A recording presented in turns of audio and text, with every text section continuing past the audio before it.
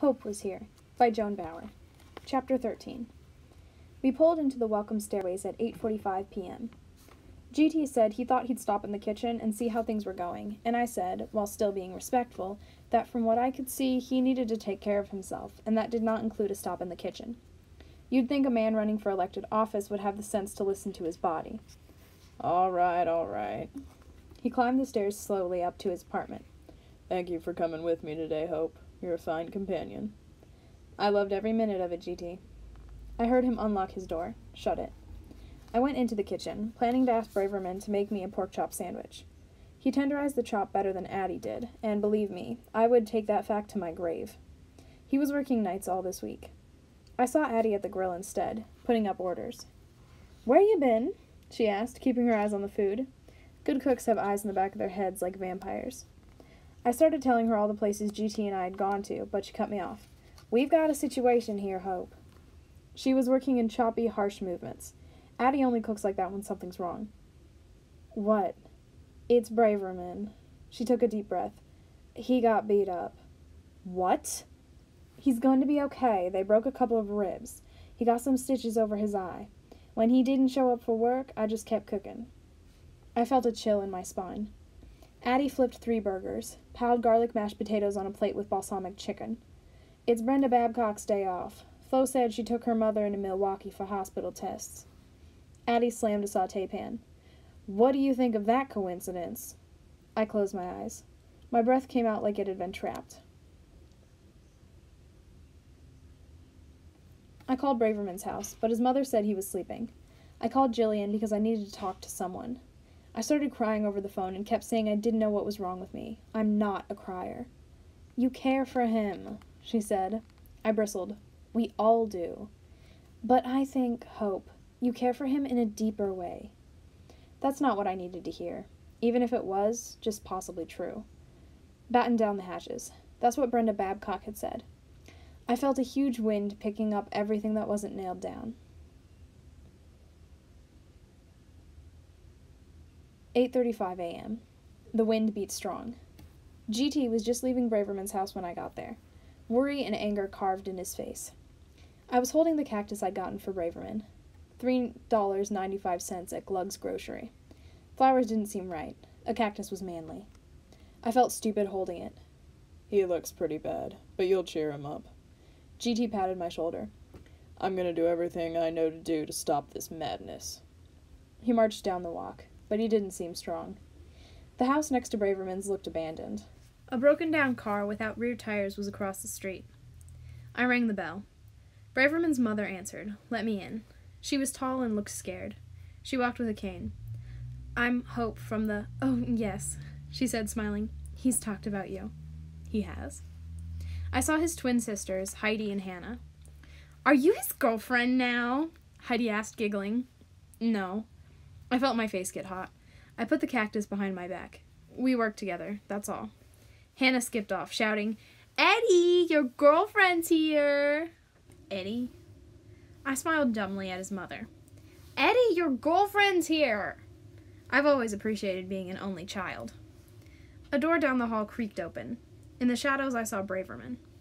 His face was swollen. He had a large bandage over his left eye. He stepped out into the light. My heart broke for him. Oh, Braverman. I held out the cactus. How do you feel? Like 3 guys beat me up. I walked over to him. There were 3? He nodded. It must hurt a lot. I don't recommend the experience. I almost took his hand, but didn't. We walked down the hall. All the furniture seemed old, not much on the walls. I didn't picture him living in a place like this. The nicest thing I could see was a big wooden case filled with books. The small, cramped kitchen had dirty dishes in the sink, a milk carton on the counter, cereal boxes lined side by side. He motioned me out onto the porch. It had 2 plastic chairs. I sat on one. He stood before me stiffly like Frankenstein. I looked down at a little garden. The morning sun shone bright.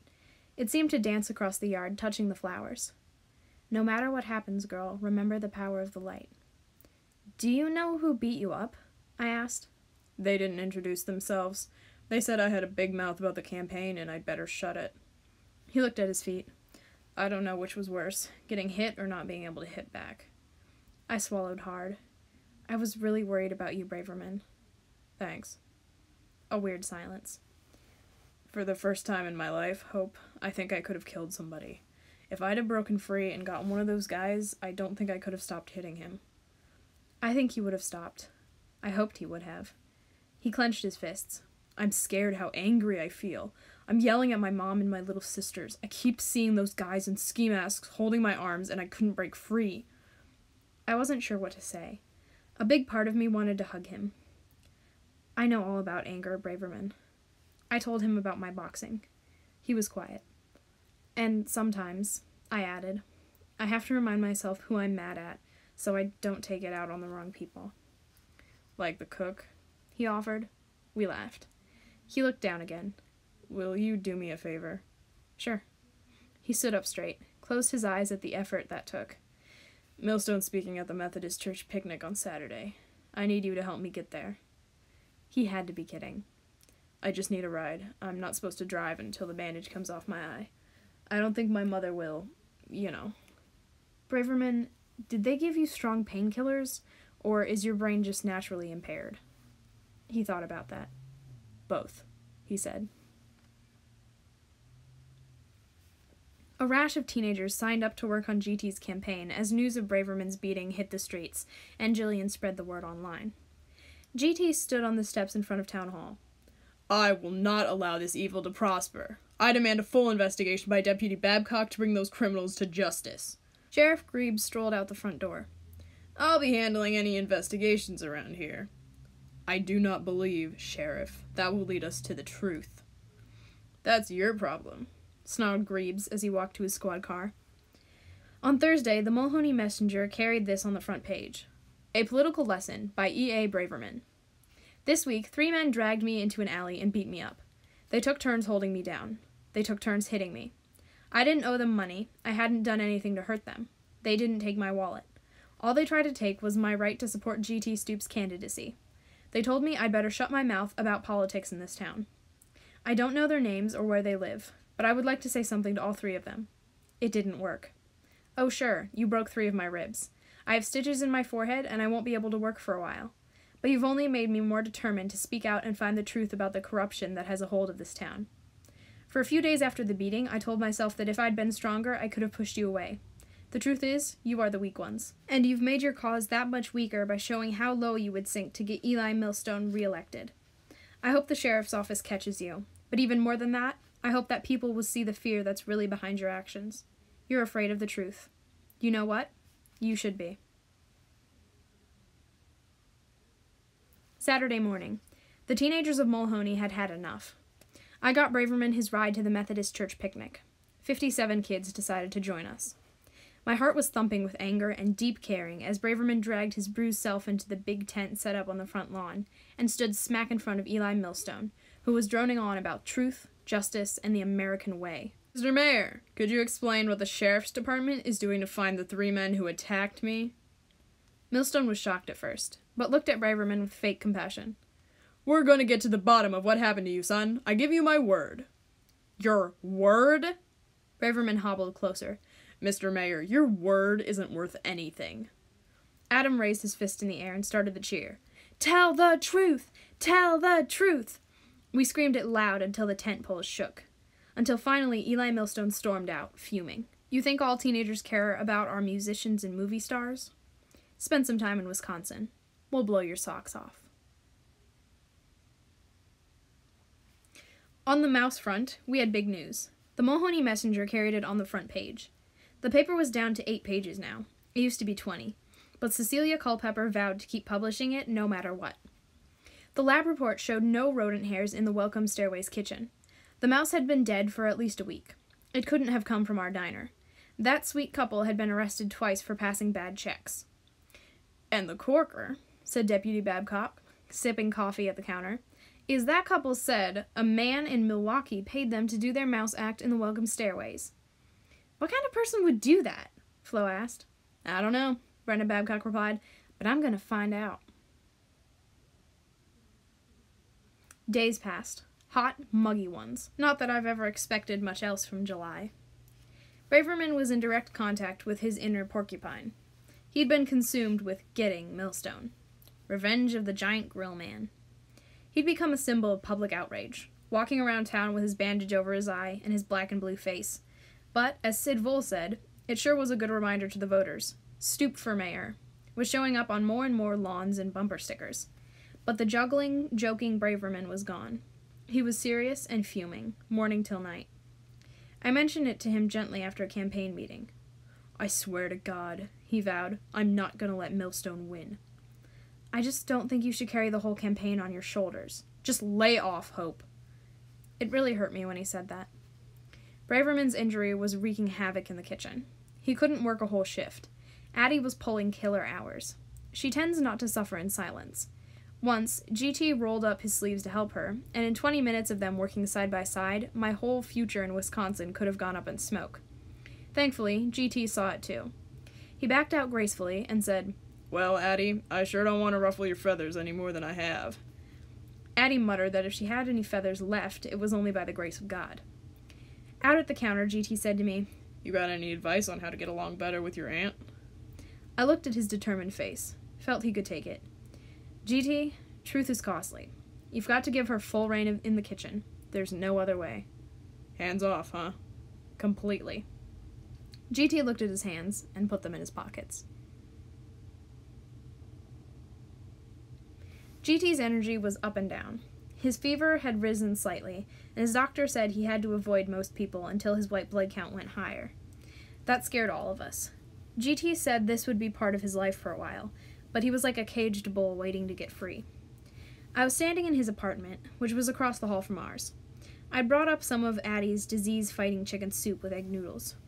I'd triple-washed my hands with antibacterial soap and sprayed Lysol disinfectant on my sneakers. I could tell he was hurting. "How's Braverman?" he asked. I kept it light. He's healing. He's working things out. A huge sigh.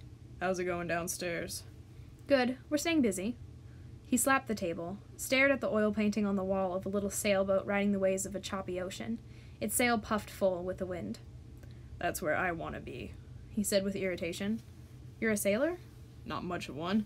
I want to be out in the thick of it, Hope. Not stuck in here like some patient." I looked at the painting. I feel like that boat sometimes. "How so?" Well, sometimes I feel pretty small, and the waves around me are big, but I still have this feeling that I'm going to make it to shore. Harrison would have loved that. GT smiled. "My mother painted it." She's good. "She said it was how she saw troubles. A good sailor knows how to steer into the wind, to use the power to his advantage. You don't become a real sailor until you sail in a storm. Then you test what you know. You see what you and the boat and the wind are made of." I looked at the painting for the longest time. Thought of the high waves of my mom leaving me. The big winds of Gleason Beale that almost capsized me. I wish there was another way to learn, GT. He flopped on the couch. "I don't like the process either." He picked up a beautiful piece of dark wood that was sitting on the coffee table. Held it out to me. "Feel that." It was smooth like glass. "That piece of mahogany came from a ship that sailed the seas over 100 years ago. See how deep the color is? It didn't start out that way. It was the pounding of the waves and the stretching of that vessel by the sea over the years that helped make this wood so beautiful." I held the wood. Didn't want to put it down. I know how hard it is sometimes to be strong, GT. He looked at me with such kindness. "I know you do." I covered the soup to keep it warm and hoped with all my heart that he'd get well. Losing GT seemed like the worst thing that could ever happen. We lost Sid Vole instead. He'd been called to Virginia to provide mouth-to-mouth resuscitation to the campaign of a congressman who was visiting a school and announced that Abraham Lincoln was the 13th president of the United States instead of the 16th. A little kid had corrected him, and then the whole class started laughing. A TV camera had been there to capture the drama. The press was crucifying that man. It was, Adam said, the ultimate test of the ultimate spin doctor. But it meant we were down a consultant in GT's campaign. Not to mention an adult. I was trying to write this all in a letter to Harrison and Miriam. Trying to explain my life up here with GT's campaign and how important it was. Trying to explain why Braverman got beat up and the depth of our non-relationship. There's this guy that I told you about before. I'm kind of interested in him, except we work together and we're really just friends. Sometimes I think he likes me, and other times I don't think he does, and I'm finding the whole thing really irritating. Miffed in Mulhoney. I walked over to my Repolgal globe, which was sitting on my dresser. I gave it a slow spin, stopped it at Wisconsin, put my finger on Milwaukee, moved it slightly to the left. Mulhooney, of course, was not on the globe. Such a small, hidden place in the world. "I'm here, Dad." I said it louder than I'd expected. I waited, listening. Life has too many unsolved mysteries.